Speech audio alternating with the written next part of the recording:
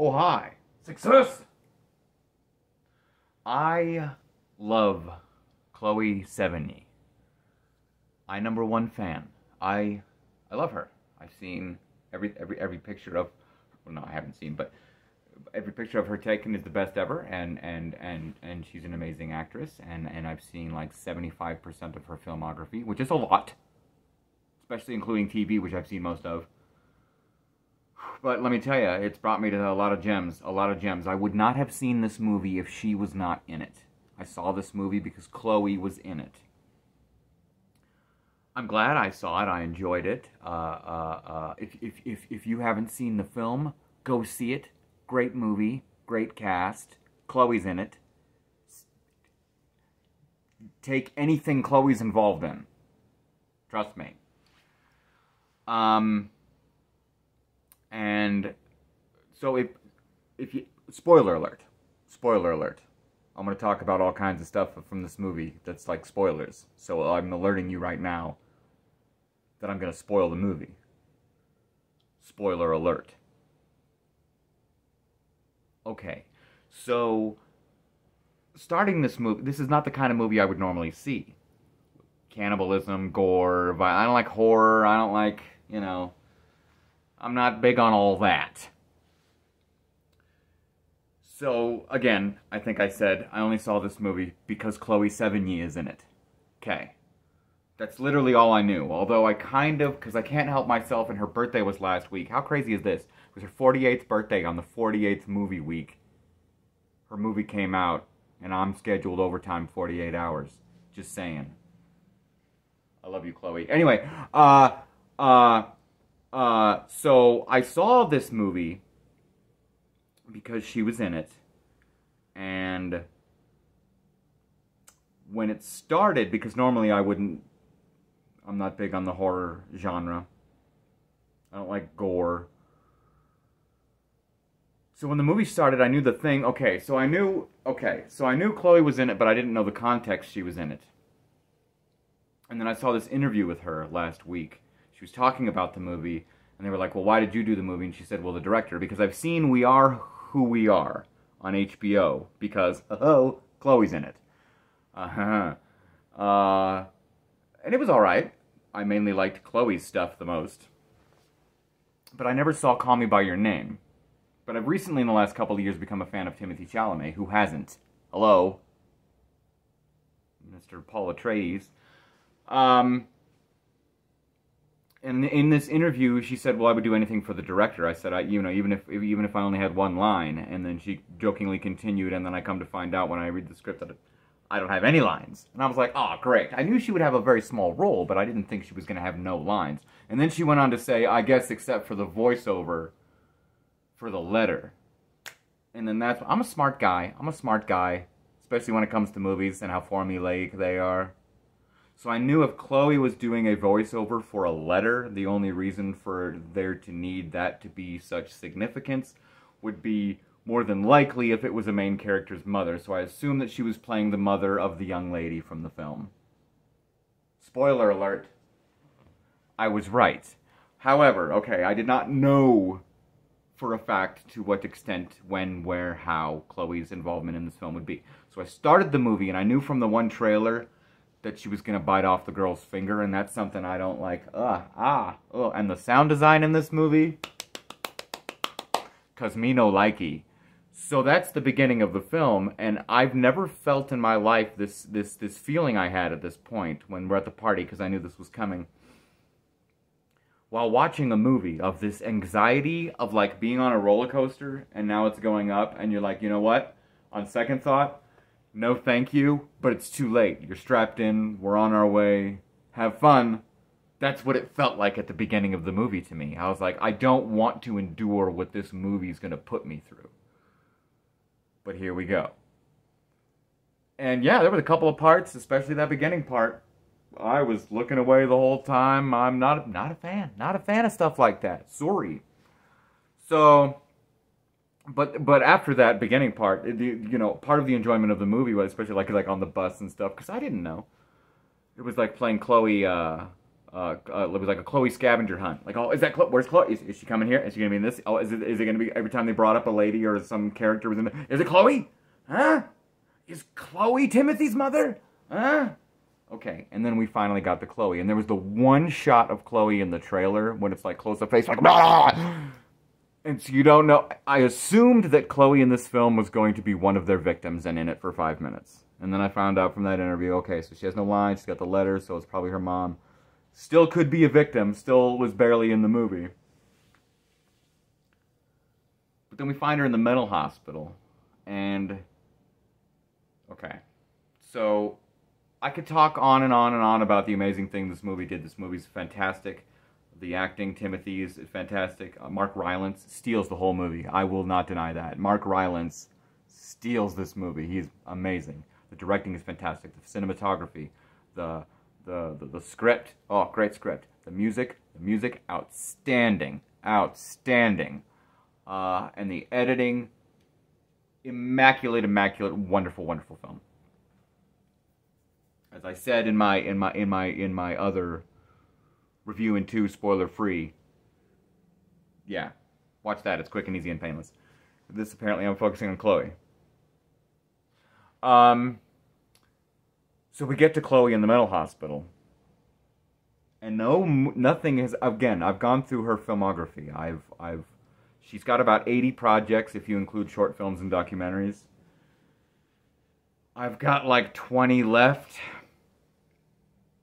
And I've seen most of her TV series in their entirety, including things like Hit and Run. Hit and Miss. Dang it, I do that every time. It's called Hit and Miss. It's actually pretty darn good. I only have 1 episode left.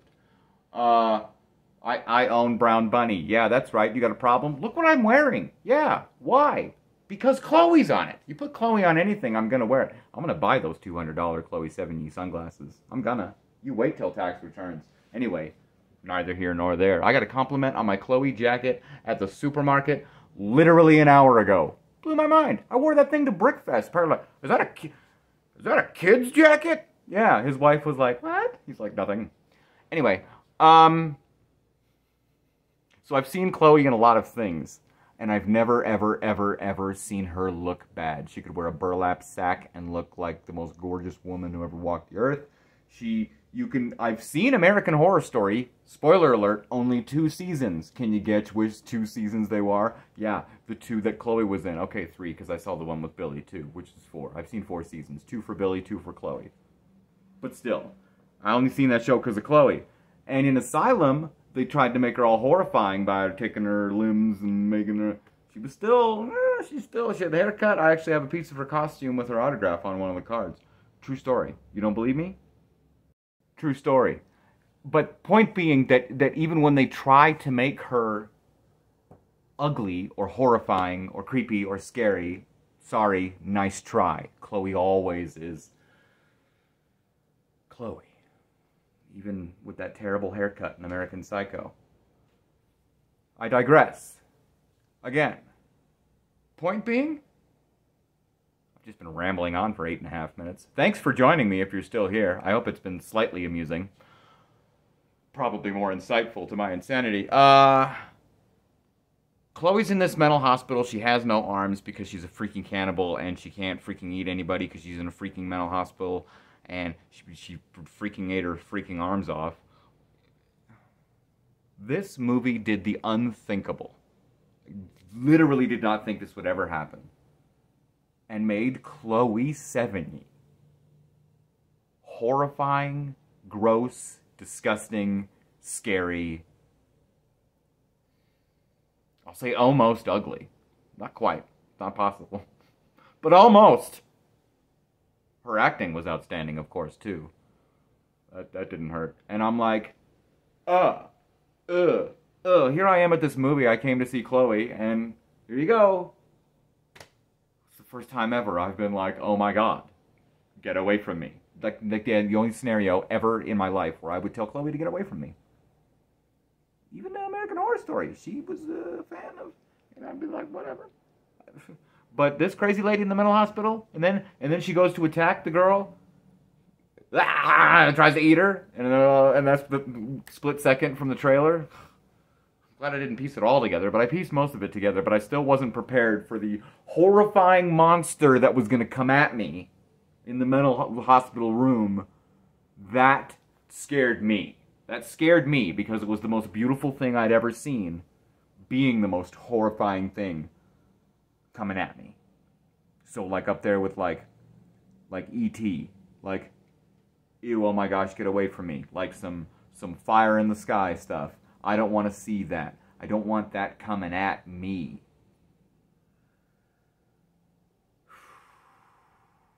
Great movie, though. I'm glad to check it off the box and another, you know, more of my Chloe Sevigny filmography. But like I said, everything about this movie is fantastic. It was crazy the way they fed on freshly dead corpses. Like a lion eating a gazelle. Gotta make sure it's still warm, though. They don't taste as good cold. I want to see, like, a sequel and interact with some of these characters again, like that hillbilly that got away. Obviously not Mark Rylance. I knew he was going to be a problem when she denied him. Like, careful how you turn down crazy people.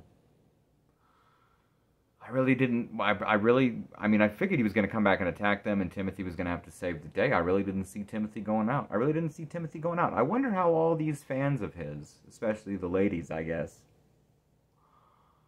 are going to react to the ending of the film being, spoiler alert, Timothy Chalamet dying and being eaten alive, literally, by his girlfriend,